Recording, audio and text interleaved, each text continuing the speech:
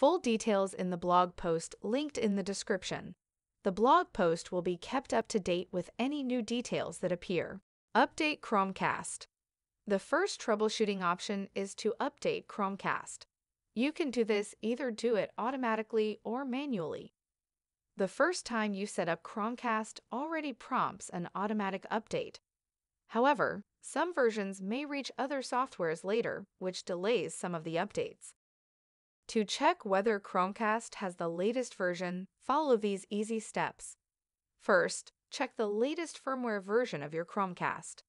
Make sure that your device and Chromecast are on the same internet connection. Next, open the Google Home application and look for your Chromecast device. Then, open the device settings by clicking on the gear icon. Scroll down until you see which version is on your device. If it's the same as the one on the App Store, then your device is up to date. However, if they're different, go back to the device settings and click on the three dots. From the pop-up window, click on Reboot. This process will shut Chromecast off and install the latest firmware. Finally, check whether the newly installed firmware is the newest version. Reboot the Chromecast. Often, an easy solution is to simply restart your Chromecast device. To do this, open the Google Home app, touch and hold the device's title, tap Settings, More Settings, then Reboot. Alternatively, you can simply unplug the Chromecast for at least 60 seconds, which will reboot the Chromecast. Change resolution. You can also change the TV's resolution to match the Chromecast's output. Typically, this process is automatic, but here's how you can do it manually. From your TV, select Settings. Go to Display and Sounds. Choose Advanced Display Settings. Then, click on Resolution. Finally, choose the most compatible resolution for your device. Clear the cache. It would also help to try clearing the cache of your Chromecast. To clear the cache on Chromecast with Google TV, you need to follow these simple steps.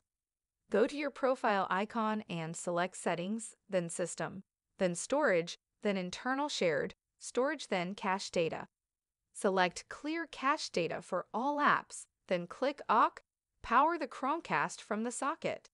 If you are currently powering your Chromecast through the USB port on your TV, it might be the case that the Chromecast is not receiving enough power. To fix this, power the Chromecast through the main socket instead. Factory Reset Chromecast. Read more. Chromecast green screen. Factory reset means going back to the device's default settings. In other words, any changes you've made to the device will be erased. So it's important to keep in mind that this process will delete old data that can't be recovered.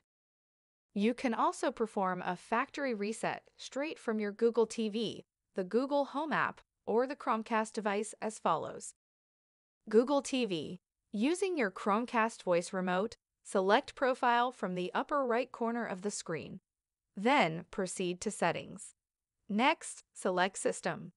From this, click on About and then Factory Reset. Google Home app.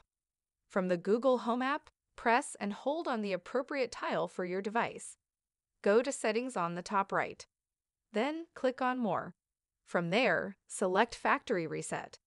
Chromecast. Locate the button on the back of the Chromecast. Press and hold this button for about 25 seconds until the light blinks yellow. The light will be orange for Chromecast 2nd Gen and Ultra, and red for Chromecast 1st. When the light turns white, release the button. At this point, Chromecast will restart with the default settings. If you are still having trouble, there might be some additional solutions in the comments. I will also update the blog post, linked in the description, with any additional fixes that I find.